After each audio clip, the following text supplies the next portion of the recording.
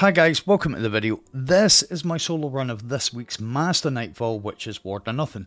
I'm going to be doing it on the Titan since I feel like I haven't played on the Titan in quite a while. I'm going to be using Arc Titan. If you're looking for a full guide, a full setup, exactly what I'm using, all the mods and all that, as per, it will be at the end of the video. Suffice to say, I'm going to be using the 7th Seraph Carbine. My one has target lock and reconstruction, and that will be my overload. I'm using Under Your Skin, which will be my anti-barrier, which is a void bow, and I'll be using Galahorn. I'll be coupling those with supercharged, stacks on stacks, Argent Ordnance, and countercharge. They will allow me to pretty easily get charged to light builds, and I'll build those up so that I can use Argent Ordnance at the boss. I'm also using low entropy superconductor, which basically arc melees stop unstoppables. So my arc melee is my unstoppable weapon. That's kind of the weapon setup. If you're looking for the rest of the mods and all that, as I say, they're at the end of the video.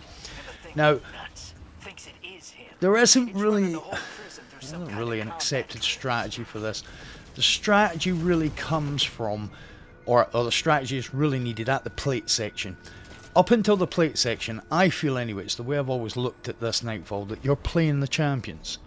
You know, the way you approach each section depends on the champions, which ones they are, and where they actually are. The rest of it, you just kill and move forward.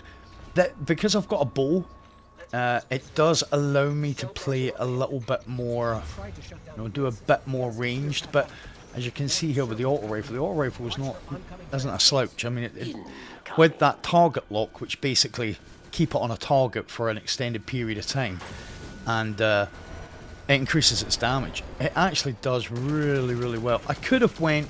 I don't feel like I needed them.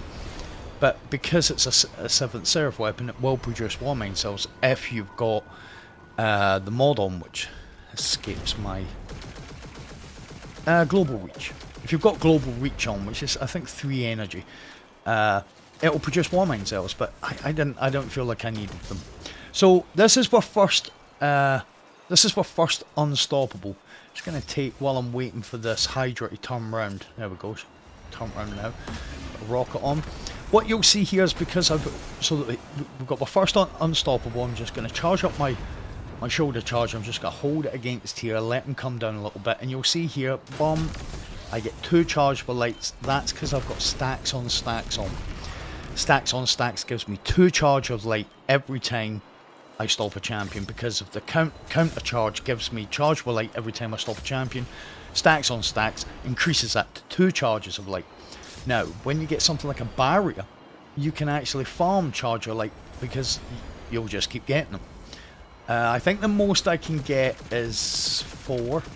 I could have put stuff on to have an extra stack, but I didn't feel like I would need it.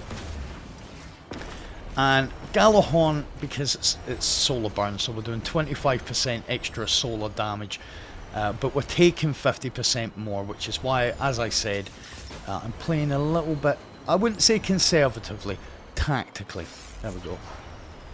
I've got the Heart of Innermost Light on, so every time I use an ability, if I use another one, it increases if I use an ability, it increases the effectiveness of one of my other abilities, but it increases the charge rate, the recharge rate, should I say. So I put that down over there to help me get my shoulder charge back for this unstoppable. So here he comes, bang, and I'll put a rocket on him. That should finish him off. Now Galahorn was, I don't really like saying nerfed. It was adjusted, and so the blast of the original rocket, it doesn't do as much now. But you'll see how much Wolfpack actually buys in. Wolfpack is still really strong. It's still the most powerful rocket launcher, I think, in the game. And when you get stuff, aggressive frames, adaptive frame rocket launchers, and you've got someone using Galahorn, it still will make those rocket launchers even better than they were before, because it will grant them all Wolfpack. So this is kind of our first real test. In this area, you've got you've got Hydra, and you've got 2 barriers, and then you're going to have a mini boss, Minotaur, a very, very large Minotaur. So what I tried to do here, I wanted to save my rockets. As soon as you come up these stairs, your 2 barriers will come. Now with the barriers, you'll notice what I'm doing is I'm not putting a rocket on them to start with, because if I break their shield and then put a rocket, if I use the bow to break the shield, then I'm only going to have to use 1 rocket. And I'm getting annoyed with that Hydra. I wanted my grenade to take out the Hydra, it didn't work. So we'll do the same thing again, just explode that barrel up there. That'll get the champion into his shielded state quicker. Be careful with the trains obviously as well, because you know the trains will kill you if you try and jump past when a train's coming. So I'm just going up here real quick just to grab this rocket, because I'm probably going to need it for the boss, the Minotaur. So I've got 3 charger lights. We'll be saving them for the boss. Now, to get the boss to come out, what we're going to have to do is clear the majority of these ads. Now, what I've noticed is, if you can clear the goblins, and then do a bit of work on a Minotaur, one of those Minotaurs, that will, but you don't even have to touch really the Minotaurs, but if you can clear you see we've got the Quantum Goblin, you've got, they're the yellow bar goblins. If you can take out all the reds and make sure there's none of them hiding in. As you can see, one of the modifiers is that some ads are shielded, and that is the goblins. We're going to take out them, and then that should bring, there's one there, that should bring the Minotaur out. Just take out this smaller Minotaur. And there we go, important target. So we'll just put a couple on him here, because he'll take a bit of damage, and then he'll go away. He normally goes up to the back. So we're just gonna let the train go. We've got bricks are heavy, so I'm not too bothered. Although this, I think one of these rockets went through his legs, which is there we go. A Pactos. I've never actually known his name. A Pactos. Why? What is it with Bungie? Do they just like take Scrabble pieces and just throw them on the ground and go, "That's the name of the next boss, Yubaloli," or whatever. Anyway, I just find it funny, some of the names. There we go. That's that Minotaur done. So now we're going to head up here, and this is where your Heart of Innermost Light's going to earn its money. Is because you've got 2 unstoppables quite close to each other. So what we're going to do is going to clear a path, try and clear all the trash ads in between us and the last unstoppable, so that we can engage the first one, get them to come down here a little bit, get them away from the second overload unstoppable, so that we're not getting them coming straight away. We need to give ourselves a chance for our melee to come back. So again, see there, it's just seems like it's most of the ads, most of the trash mobs. All the Cabal seem to be shielded, well, invisible, and the goblins. So there's always 2 up top, and then there'll be a yellow bar off to our left, and then there'll be 2 snipers up on at different points up on bridges. So we can see there's an unstoppable at the back. I'm trying to look for the snipers here. Because it's solar damage, they do solar, so we never got a chance to look at them there, but that's not too bad. So bang, we jump away, and we'll put a rock on them. Now I think the second unstoppable took me by surprise, not the unstoppable himself. I think after I stop him, I think his backpack exploded, and I actually thought I was going to die, so just be careful of that. The 100 resilience, the solar resist, they helped. So you can see I've put down another barricade. See how fast my melee's coming back. So there's the other unstoppable. There's one sniper. the other sniper. Now I'm just going to charge.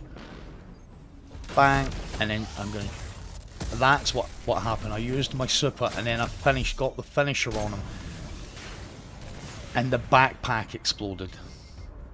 So be careful. Don't... If they're taking damage, don't finish them. I didn't think that would actually do any damage. I thought, you know, I'd be fine with the finisher. I figured, because I'm not using my super for much in this. You don't really need to. I'm keeping it for the boss just as extra damage. But I just use my ult to finish him off. 5 here. I actually miss an ad behind me. He starts shooting at me. His mistake. So this next section, this is where really the strategy, if you like, comes in, because you've got to capture plates. There are, when you get here, there are 5 champions. 5 champions in the centre. And they are, you see, I've put a grenade on the two barriers. As soon as I break their shields, I'll put a rocket on both of them, and it will kill both of them. So there's the overload. So what I'm going to do is I'm going to use my auto rifle to stop, and then I'm going to hit him with a rocket. I'm hoping to get, because there's a whole bunch of enemies here. I'm hoping to get a decent amount of heavy here. So I thought he was going to come that way. He didn't. He came this way. So I've stopped him, and then I'll put another rocket. Now what I'm going to do here is we're going to see. I'm going to toss a grenade, put my barricade up, which stops those 2 grenades from hurting me. And then now what I'm going to do is I'm going to take, if I can even hit anything, I'm going to take this barrier down. I'm not going to use another rocket. So I'll switch here to my bow. And again, just finish him with the auto rifle, which does really good damage. Still another enemy up. And there we go. So here's the plan here. Alright. The gift is behind us. It's a Scorch Cannon. You have about a minute to capture the middle plate. Don't go on to the middle plate, because you don't want the other plates to spawn in. Right? See, I accidentally went on there, but I've come off. Don't capture it. Right? So we'll just break his shield, get out of the line of fire. I've got, you see there, I've got a brick. And break his shield does. So, we had 5 when we came in here. Now, in this section, we've got all 3. We've got a barrier, an overload, and an unstoppable. All come in. Right?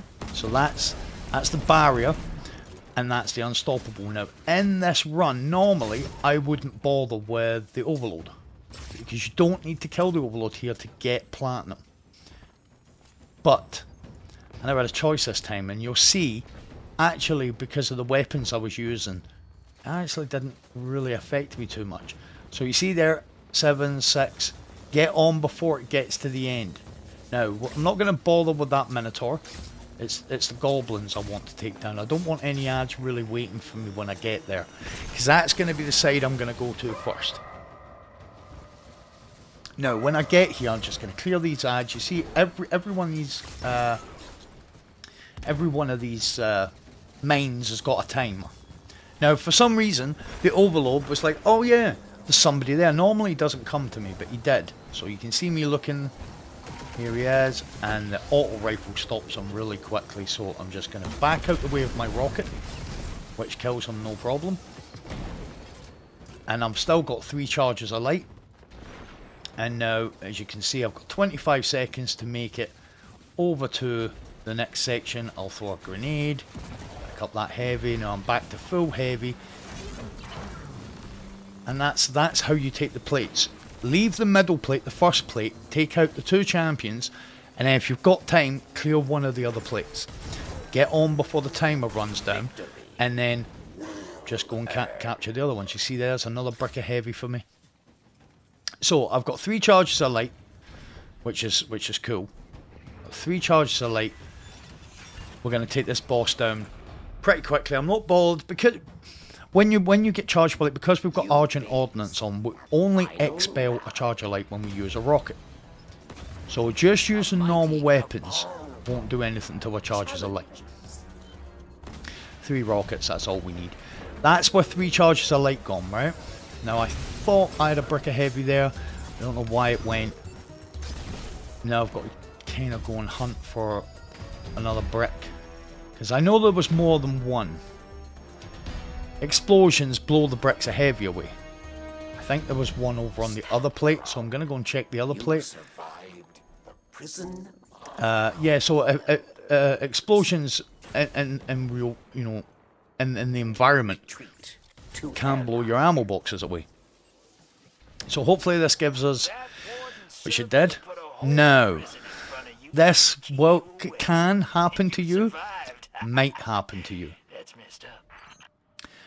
Now there was allegedly a way to stop this bug from happening, which was to land on every platform.